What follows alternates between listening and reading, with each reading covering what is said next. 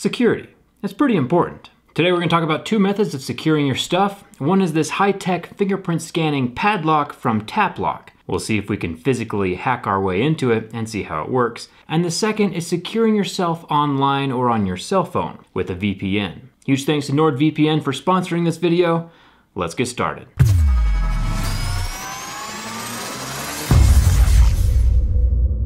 Unlocking smartphones with fingerprints has been around for years now. It's effective and pretty darn efficient. Today we have a padlock that can use a fingerprint to unlock, the Tapplock 1. It seems pretty high-tech. It's been seen on CNET, Unbox Therapy, and raised over $300,000 on Indiegogo last year before going into production. And like always, on my channel we're going to see how it works, from the inside. You might be thinking to yourself, hey Jerry, it seems pretty cool, why shouldn't I buy it? Well, let me tell you. The little guy has a proprietary charging port and a power button down at the bottom. Nothing wrong with that yet. One click of the power button activates the fingerprint scanner, which allows you to scan one of your fingers and unlock the lock. Pretty simple, right? I'm a fan of it so far. The little contraption can hold 500 different fingerprints and has a 1-year battery life. It's even IP66 water resistant, so as long as your treasure chest isn't locked up underwater, it'll still work just fine in the rain or the elements. Thumbs up for all of that so far. Plus, the whole thing is made from metal, which makes you think it would be hard to get inside of. But sit tight and let's find out. Scratching up the face revealed the whole front of the lock was solid metal. The sides are also metal, and even the back of the Tapplock is metal, with no visible openings, or so I thought. At first it didn't appear that the back was removable. It wouldn't pry off when I tried. Before I break out the heavy artillery though and review this from the inside, let's scratch the fingerprint scanner. A few initial scratches and the lock still opens just fine. You can hear the little motor inside, motoring up the shackle and unlocking the padlock. Even after a few more scratches, the lock still functions. So far it appears to be solidly constructed, durable, and secure. Or so at least that's what I thought. Let's keep going. I broke out the Dremel to gauge the thickness of the metal, but trying to cut through the stainless steel and advertised anti-shim and anti-pry design, my Dremel just wasn't making it through the body. Even dremeling through the fingerprint scanner itself, there was zero ways for a hacker to unlock the lock and steal your stuff, like your bike or your sweaty gym clothes, from this side. It was only after I brought out the big guns did I find the fatal flaw in Tapplock's design.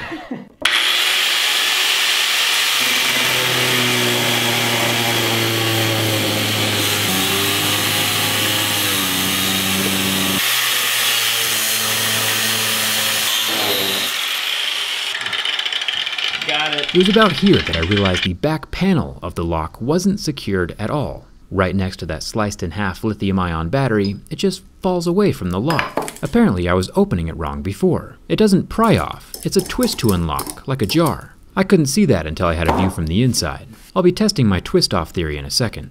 Digging deeper, there were 3 normal Phillips head screws on the back half of the lock, and once those were unscrewed, the face of the lock fell away, revealing more normal Phillips head screws and a metal plate covering the motor. Once those were gone and I got inside, I can lift up the locking bar in the center, and the shackle comes completely free from the housing, exposing your goods to the world. If my theory is correct, anyone with a simple screwdriver could hack this lock in under 30 seconds. So should we try it? Yeah, we should. I went out and bought another $100 brand new Tapplock, available on Newegg and Best Buy, opened up the box, and twisted off the back of the lock like an expensive cookie jar using a GoPro mount, revealing a battery and 3 screws. And in the space of about 30 seconds, I had the front panel off, and its screws removed, and the locking bar up and out of the lock housing. And all of my stuff that was previously locked up in the shackle is now not my stuff anymore. Obviously, a thief walking around with bolt cutters could totally steal your bike in about 30 seconds as well. But no one is ever going to call the cops on a guy with a screwdriver. This lock just doesn't do a good job of locking. Tapplock could easily fix this problem by welding the back shut, or even using proprietary screws inside instead of a normal Phillips head. I'll be more than happy to make a follow-up video if Tapplock decides to fix these issues with the next version of their lock. As of right now though, the lock costs $100 and can easily be hacked in 30 seconds by anyone with a normal screwdriver and a GoPro mount. So I just can't really recommend anyone buy it. Bad guys are always going to find a way to figure out how to do bad stuff, so it's good to find out from the good guys if there's a flaw or not in the system. And speaking of good guys, rated #1 virtual private network by PC Magazine is NordVPN. They had nothing to do with this lock situation.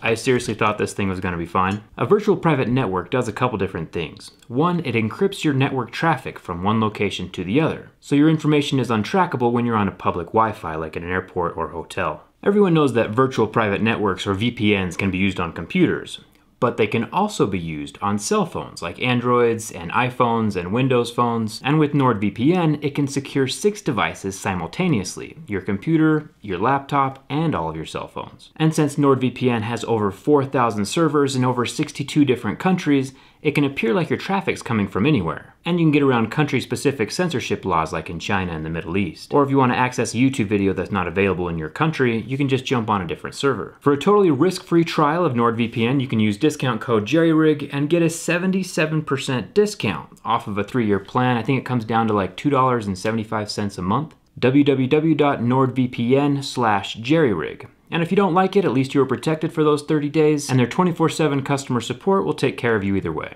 It's probably a lot more secure than this thing was.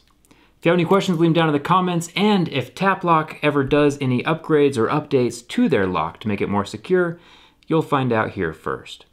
Thanks a ton for watching, and I'll see you around.